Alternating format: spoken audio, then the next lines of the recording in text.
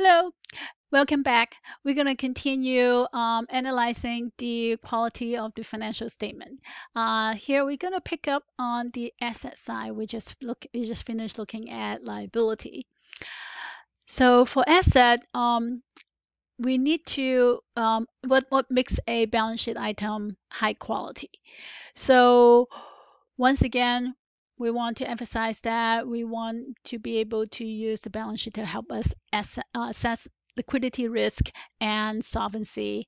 Um, so in terms on the asset side, some items are relatively straightforward. Cash is cash is cash, so there's not a whole lot of problem about measuring them.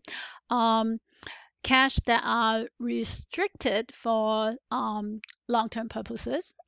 So here's some example: bond sinking funds or restricted for or earmarked for for investments. Those should be included in the non-current asset portion, even though it's still cash. Once again, you don't have a problem measuring those. Accounts receivable should be measured at fair value.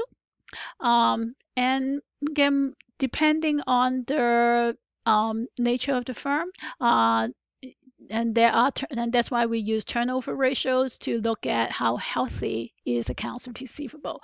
If days in accounts receivable is relatively long compared to other firms in the industry, that will be a for concern because we are not as certain whether or not those are collectible. Inventory, again, depending on the nature of the business. Let's say you're looking at a grocery store that has a very high turnover, then inventory at the original cost is probably appropriate. If a company is in distress, let's say a car company, then a an old inventory, a car that has been was produced 5 years ago, and you already have two new models, then the value of that inventory may deviate significantly from its original cost. So here's typically what we do when we are trying to account for a non-current asset. Um, Usually, you record it at the original cost, and then you will probably either use a fair value, or if you need to make depreciation, you will reduce the value of the firm based on accounting rules. So what happened here is we're going to use depreciation, which is an expense, so they'll reduce income to recognize that the value of the asset has declined.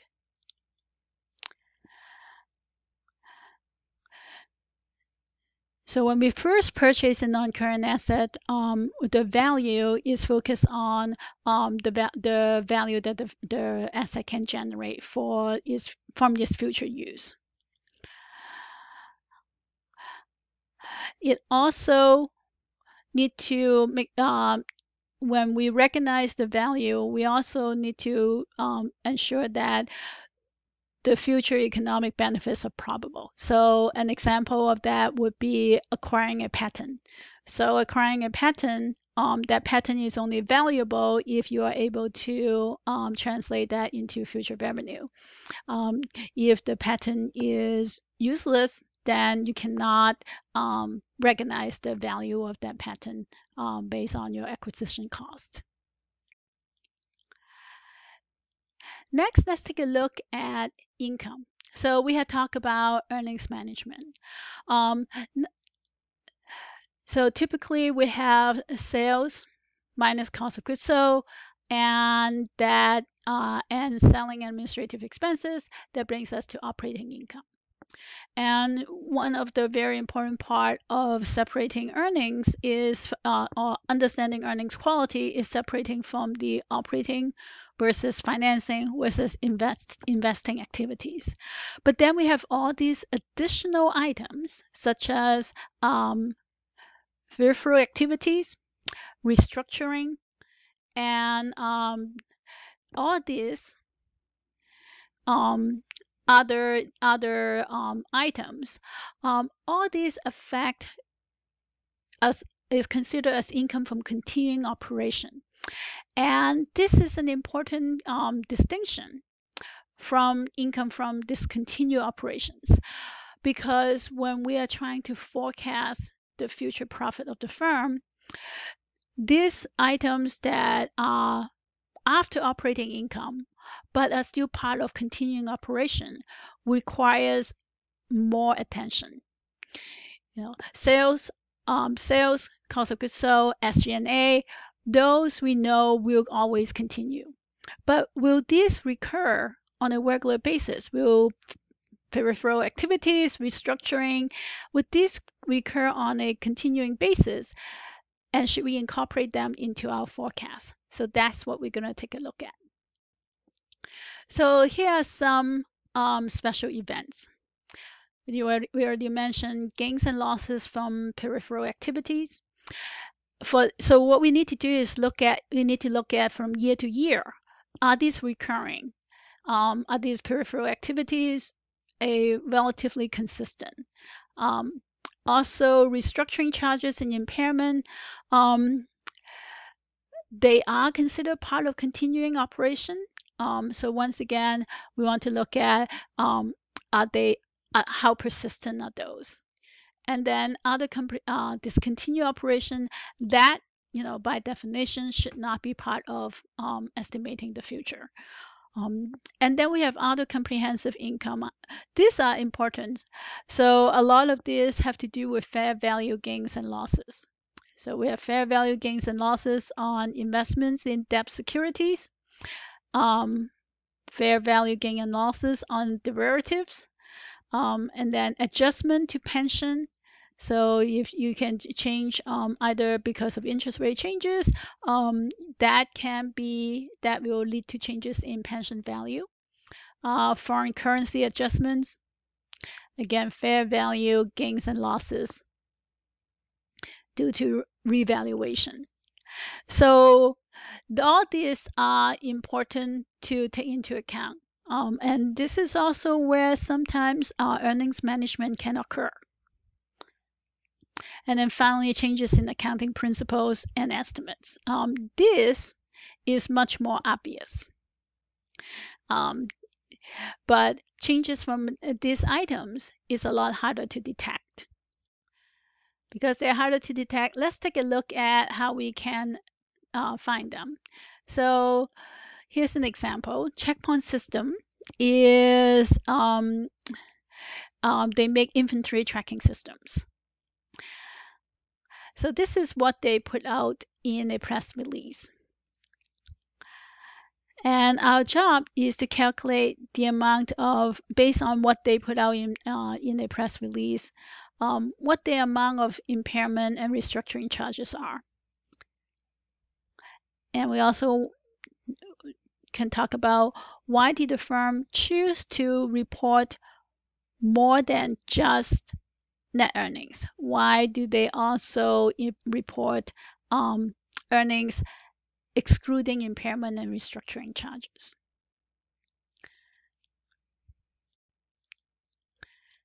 Okay. Here the information we have. So I encourage you to open up your own calculation. This is relatively straightforward. So here's what the company reported. In year 4, they reported net loss of 29.3 million. In year 3, they have a net income of 4.5 million. On a per diluted share basis, the net loss in year 4 is 78 cents. In year 3 is an income of 13 cents. But if they exclude impairment and restructuring charges, the net income excluding this is actually, for year 4, is actually 30 cents, higher than year 3, which is 27 cents. So we can compute how much those charges are.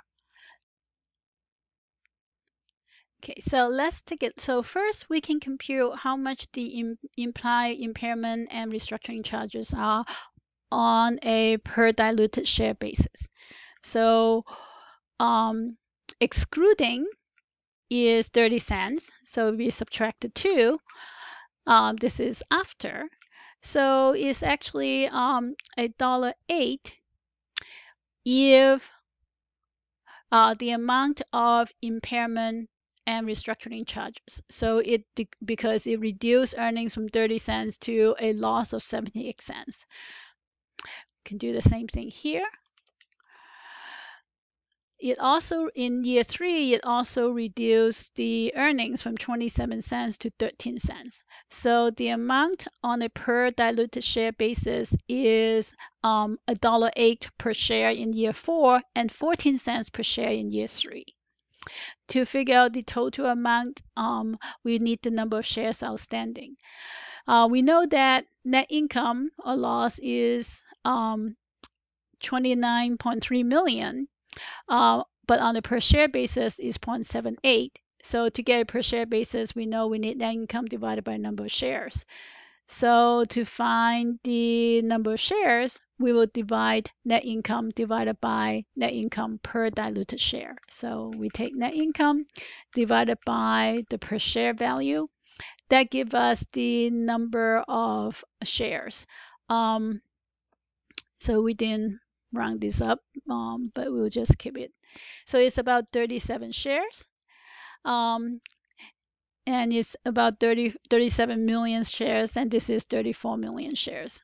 So if you multiply the per share, per diluted share impairment and restructuring charge by the number of shares outstanding, we get the total amount of restructuring charges.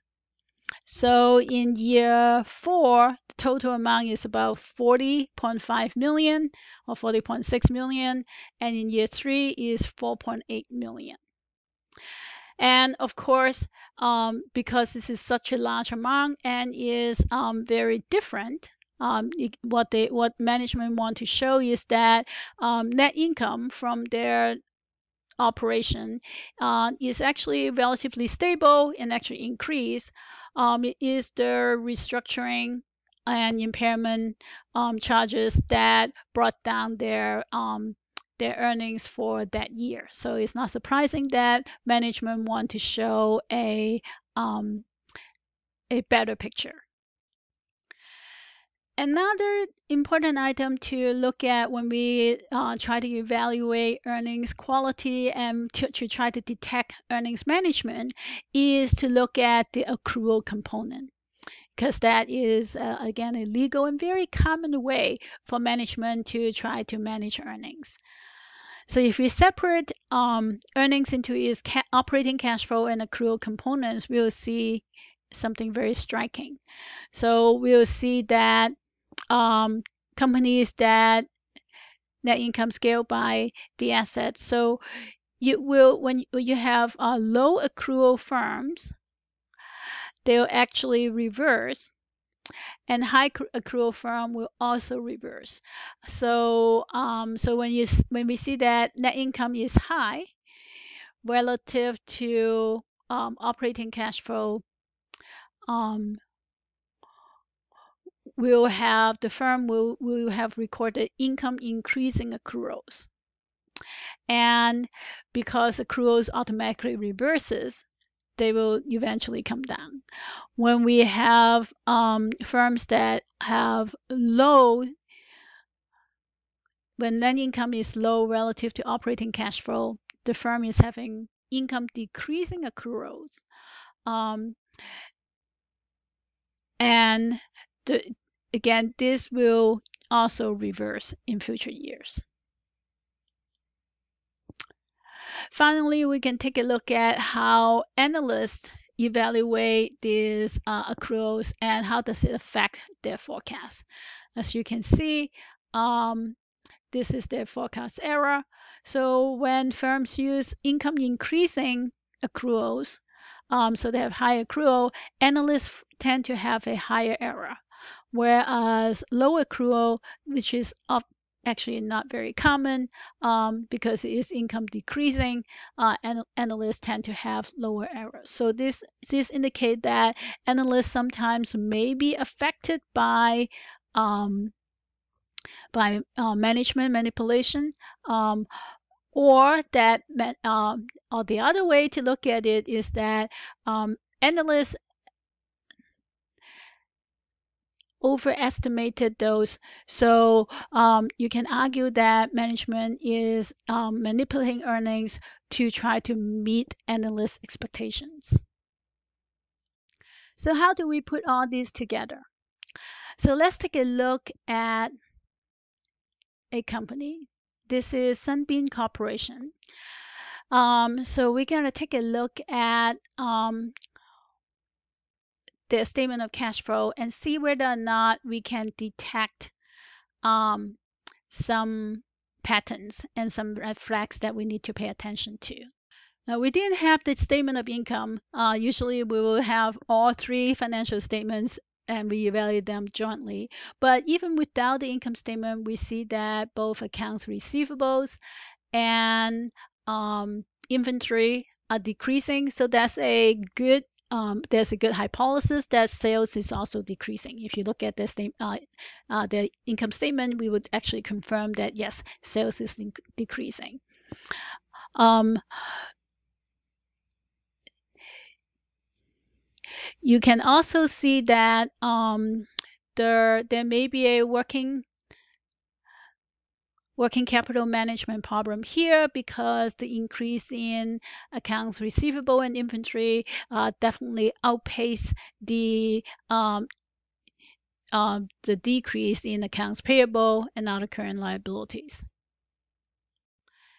Another potential problem is that cash flow that is investing activity far outpace is cash flow from operation. Now that may happen in 1 year when the firm is expanding, but this is happening consistently for 3 years. We also see that it sold some businesses, but also acquire other businesses. So it looks like year 5, they are trying to change direction or change strategy of the firm. Another important thing to look at is, once again, having cash flow from investing higher than operating cash flow from operation is not always surprising because a firm that is growing would typically be investing more than it can generate. But let's take a look at how they finance that. It looks like they are financing most of the shortfall by short-term borrowing. These are fixed assets. They are using short-term borrowing to finance long-term investment. That's usually a red flag because a firm that is healthy, they would typically be able to finance that by borrowing, so either long-term debt or issuing, and that will be more likely than short-term borrowing. So that's another red flag. We saw that its net income went from positive to negative from year 5 to year 6 and then back to positive in year 7. But taking a look at those additional information, we see that the majority of the losses was a result of restructuring and impairment. So it looks like the company is trying to invest in asset, writing off maybe old manufacturing facilities and trying to change direction. And we see a significant increase in accounts receivable as well as inventory. Again, if you have the income statement, you'll see that sales actually went up quite a bit in year 7, which is fantastic. However, it still have a negative cash flow from operation. So income is increasing, but cash flow from operation is decreasing. That will be concerning, particularly if you look at how much increase in inventory, and that is not supported by a corresponding increase in accounts payable. So that may indicate that the company is having trouble getting financing from its suppliers, and that is not a good sign. So in addition, it continued to use short-term financing in year 6 to finance is investments in assets, and then in year 7, it finally issued common stock to again issuing common stock is a last resort, so that can have a diluting effect. So all these are items of concern that you can pick up from looking at a statement of cash flow. We'll end this video here. In the next video, we're going to look at a model to help us detect the likelihood of fraud to help us better estimate accounting quality. See you soon.